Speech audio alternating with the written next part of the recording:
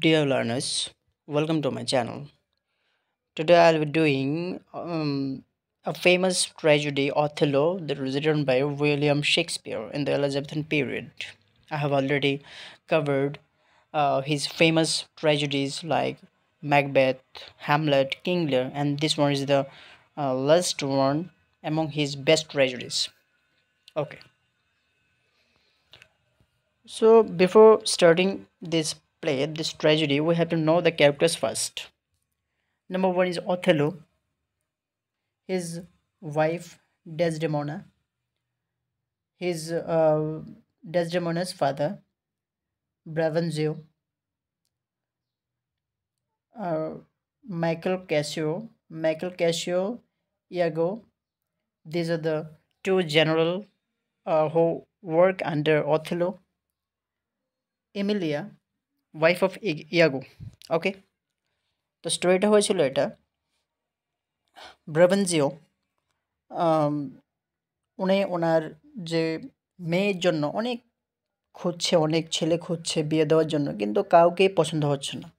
কিন্তু একটা সময়ের পরে ডেসডেমোনা অথেলোকে ভালো পায়। অথেলো হচ্ছে একজন আহ, একটা মানে যদি যে ব্ল্যাক ম্যান, যে আহ, এই যে ভ্যানিস সিটির মধ্যে যে জেনারেল, যে মিলিটারি অফিসার, যে অনেকগুলি মানে যুদ্ধ জয় করেছে, ভ্যানিস সিটির হয়ে রিপ্রেজেন্ট করে অনেক কিছুর সাথে যুদ্ধ করে ভ্যানিস সিটিকে বাঁচিয়েছিল। ঠিক আছে, তো ডেসডেমোনা কিন্তু অথেলোর প্রেমে পড়েছে, তারা দুজন বিয়ে করে নিয়েছে। ব্রেভেনজোর ইচ্ছা ছিল কি, যে আমার মেয়ে আমার কথা মতো বিয়ে করবে বা এমন একটা ছেলেকে বিয়ে করবে যাতে আমিও পছন্দ করব। কিন্তু ব্রেভেনজিও কিন্তু খুব কষ্ট পেয়েছে যখন দেখলো যে একটা ডার্ক একটা ছেলে বা ব্ল্যাক একটা ছেলেকে বিয়ে করেছে। যাই হোক, ব্রেভেনজিও এই জিনিসটা কমপ্লেন জানালো কার কাছে? Council of the senate. সেনেটের কাছে জানালো, কি জানিয়েছে যে কমপ্লেনটা কী ছিল, যে অথেলো আমার মেয়েকে ফুসলিয়ে বিয়ে করে নিয়েছে, আমার মেয়ের কোনো বিয়ে করার ইচ্ছে ছিল না। ঠিক আছে, তখন ওই সময়ে ভেনিসের মধ্যে টার্ক থেকে কিছু কিছু জাহাজ সমুদ্রপথে ভেনিস সিটির মধ্যে যুদ্ধ করার প্ল্যান করছিল, মানে ওরা আসছে, জাহাজগুলি ভেনিস সিটির মধ্যে আসছে। তখন যে কাউন্সিল অফ দ্য সেনেট এই জিনিসটাকে বেশি একটা গুরুত্ব দেয়নি, ভেবেছে যে ঠিক আছে, বিয়ে করেছে না করেছে, তো এটা একটা লিগ্যাল ম্যারেজ হিসাবে, মানে ডেসডেমোনা আর অথেলো যে ম্যারেজটা তারা যে বিয়ে করে নিয়েছে, এটা একটা লিগ্যাল ম্যারেজ হিসাবে কনসিডার করে। আহ, মানে কনসিডার করার কারণ হয়েছে কি, কারণ এখন তো ভেনিসকে রিপ্রেজেন্ট করতে হবে, রিপ্রেজেন্ট করে তো তারকে হারাতে হবে। তো এই জন্য কিন্তু তাদের ম্যারেজটাকে লিগ্যাল বলে দিয়েছে। যাই হোক, কিছুক্ষণের মধ্যে দেখা যায় যে ওই যে নৌকাগুলি আসছিল, শিপগুলি, এগুলি কিন্তু একটা সময়ের পরে অনেক তুফান, অনেক ঝড়ের জন্য কিন্তু এগুলি আর আসতে পারেনি। এই সমুদ্রের মধ্যে কিন্তু এগুলি ডেস্ট্রয় হয়ে যায়, ধ্বংস হয়ে যায়, এগুলি আর এখানে ভেনিস সিটির মধ্যে আর আসতে পারেনি। ঠিক আছে, তো এখন ওথেলো তো খুব একটা মানে জেনারেল কমান্ডার। এখন এই অথেলোর আন্ডারে কিন্তু একজন আর্মি বা একজন নোবেলম্যান কাজ করে, ওনার নাম হচ্ছে মাইকেল ক্যাশিও। ঠিক আছে, মাইকেল ক্যাশিও একটা ফানি ক্যারেক্টার, মানে সবাইকে সবসময় হাসায়। তো আহ, ওথেলো ভাবলো যে ঠিক আছে, আমি একদিন আমার ওয়াইফের সাথে মিট করাবো মাইকেল ক্যাশিওকে, আমার যে এই যে ওয়াইফের সাথে মিট করাবো, ডেসডেমোনার সাথে মিট করাবো। তো যখন মিট করালো, মাইকেল ক্যাশিও কিন্তু কিন্তু ছিল একটা হোয়াইট ম্যান, একটা সুন্দরী ছিল, সুন্দর খুব ছিল। তো ডেসডেমোনার সাথে কিন্তু একটা ভালো ফ্রেন্ডশিপ হয়ে যায় তারা দুজনের সাথে। তখন ক্যাশিওকে কিন্তু একটা আহ, উপরে একটা সিনিয়র পোস্টের মধ্যে ওকে দেওয়া হয়, যেটা ইয়াগো কিন্তু জেলাস ফিল করেছে। কারণ এমনিতেই কিন্তু ইয়াগো ছিল সিনিয়র, থাকা সত্ত্বেও ক্যাশিওকে একটা সিনিয়র পোস্টে দেওয়া হয়েছে। এই জন্য কিন্তু ইয়াগো হচ্ছে এই জায়গাটার ভিলেন বা জেলাসি, আউট অফ জেলাসি চেয়েছে যে ওথেলো আর ক্যাশিওর মধ্যে, তাদের মধ্যে যে রিলেশনশিপটা, ভালো একটা রিলেশনশিপ, এটা ভাঙার জন্য। ঠিক আছে, তো একদিন ওথেলো বলেছিল যে আজকে তুমি পাহারা দাও, ক্যাশিওকে বলেছে আজকে তুমি পাহারা দাও, সব কিছু যাতে ঠিকঠাক থাকে। তো ক্যাশিও যখন পাহারা দিচ্ছিল, তখন ইয়াগো কী বলছিল, কী করেছিল, তখন ইয়াগো এসে ক্যাসিওকে অনেক ওয়াইন দিয়েছে ড্রিঙ্ক করার জন্য। তো ক্যাশিও কিন্তু ড্রিঙ্ক করে মানে উল্টা যে জায়গাটা প্রোটেকশনের কথা ছিল, মানে প্রোটেক্ট করার কথা ছিল, উল্টা কিন্তু এই জায়গাটার মধ্যে একটা বিশৃঙ্খলা তৈরি করে দিয়েছে। ঠিক আছে? ওথেলো কিন্তু ট্রাস্ট করেছিল ক্যাসিওকে যে মানে ওর প্রোটেকশনে হয়তোবা জায়গাটা খুব নিস্তব্ধ থাকবে, ভালো থাকবে, প্রোটেক্টেড থাকবে। কিন্তু উল্টা ক্যাসিও কিন্তু মানে এই জায়গার মধ্যে এতটুক চিৎকার চেঁচামেচি শুরু করছে, ইভেন মন্টেনো যে একটা গভর্নর ছিল, গভর্নর কিসের? সাইপ্রাসের একজন গভর্নর ছিল, ওর সাথেও কিন্তু ঝগড়া, মানে খুব ঝগড়া করেছে। অ্যাকচুয়ালি ও তো ঝগড়া করতে চায়নি, এটা হচ্ছে ইয়াগো যে ওকে ড্রিঙ্ক করিয়ে ওকে পাগল করে দিয়েছে, যার জন্য ও এখন আর আউট অফ কন্ট্রোল হয়ে গেছে। ঠিক আছে?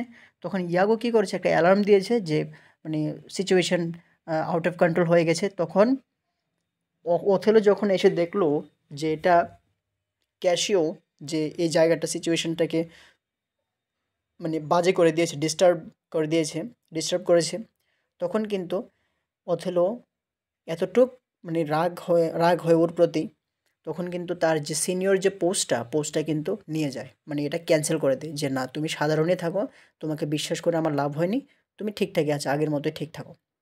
ঠিক আছে? কিছুদিন পর ইয়াগো ক্যাসিওকে বলল যে ভাই, তোমার সাথে তো একটা খুব খারাপ হয়েছে, তুমি একটা কাজ করো, তুমি ওথেলোকে না বলে তুমি ডেসডেমোনাকে গিয়ে বলো। কি বলবে? যে আমার ভুল হয়ে গেছে, মানুষ মাত্রই তো ভুল হয়, যাতে আমাকে পোস্ট আবার দিয়ে দেয়, মানে আমার ভুল হয়েছে এটা। তো ডেসডেমোনাকে গিয়ে যখন বলল, ডেসডেমোনা বলল যে ওথেলোকে বলল যে ওকে আবার দিয়ে দাও, ওর ভুল হয়েছে। তখন ওথেলো বলল যে যাক, কিছুদিন যাক, দিয়ে দেবো ওর পোস্ট ওকে, কিছুদিন ওর শিক্ষা পাক। ঠিক আছে?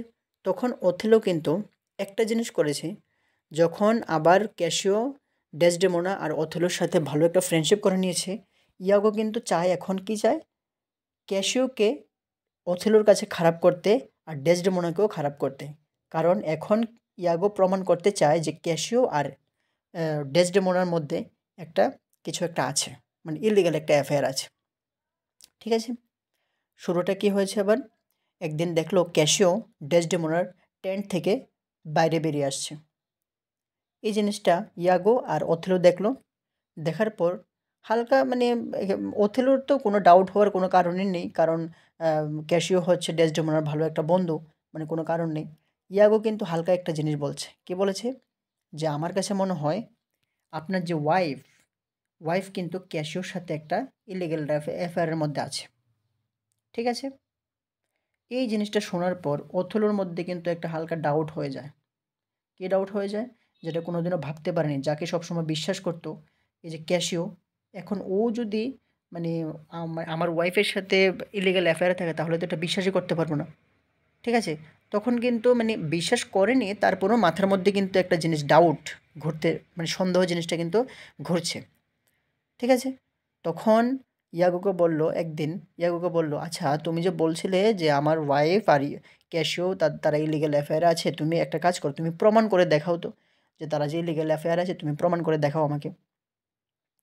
তখন ইয়াগো মানে এমিলিয়া হচ্ছে ইয়াগোর ওয়াইফ, এমিলিয়াকে ডেকে বলল, তুমি চুপিসারে একটা কাজ করো, ডেসডেমোনার যে রুমে গিয়ে একটা হ্যান্ডকারচিফ বা একটা রুমাল, এটা চুরি করে আনো, চুরি করে এনে ক্যাশিওর ঘরের মধ্যে, রুমের মধ্যে দিয়ে আসো। ঠিক সেমভাবে এমিলিয়াও সেম করেছে, যে ডেসডেমোনার রুম থেকে যে রুমালটা এনেছে, এই রুমালটা ওথেলোই দিয়েছিল ভালোবেসে ওকে, এই রুমালটা ক্যাশিওর ঘরের মধ্যে নিয়ে দিয়েছে। তখন ইয়াগো কিন্তু এই জিনিসটা কাজে লাগিয়েছে।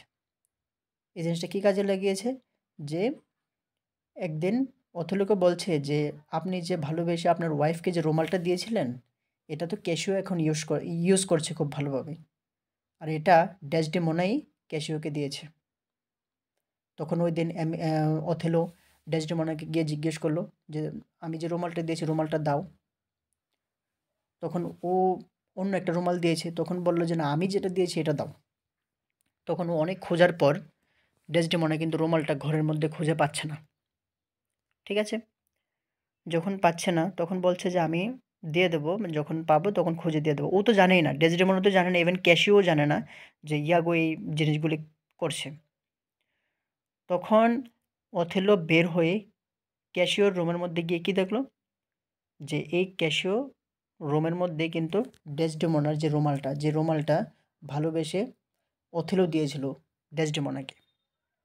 যাই হোক, এবার অথেলো মনে মনে ভাবছে যে আমি যাকে এত বিশ্বাস করেছিলাম, আমার ওয়াইফকে, আর আজকে মানে ক্যাসিওর সাথে, যাকে আমি ছোট ভাইয়ের মতো ভেবেছিলাম, ওর সাথে আমার ওয়াইফ এমন করছে, মানে আমি বিশ্বাসই করতে পারছি না।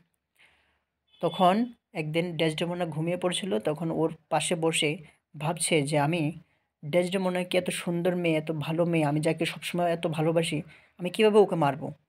কিন্তু আমার সাথে তো ও চিট করেছে।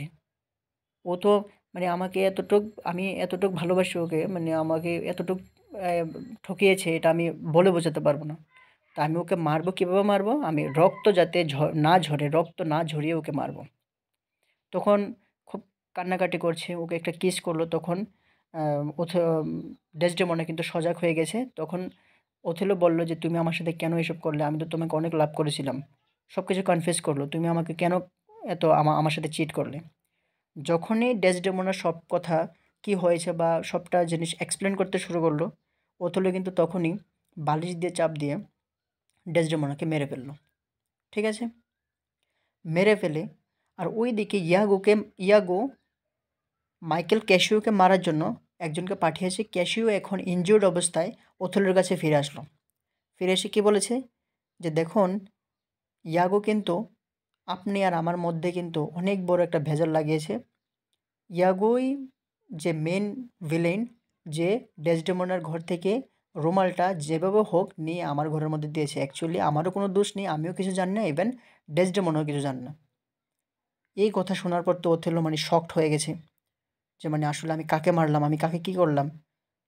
না জেনে না শুনে আমি জাস্ট একটা ডাউট করে আমি আরেকজনের কথা শুনে আমি আমার ওয়াইফকে মারলাম। তো এই জিনিসটা শোনার পর কিন্তু ওথেলো নিজেকে আর ক্ষমা করতে পারেনি।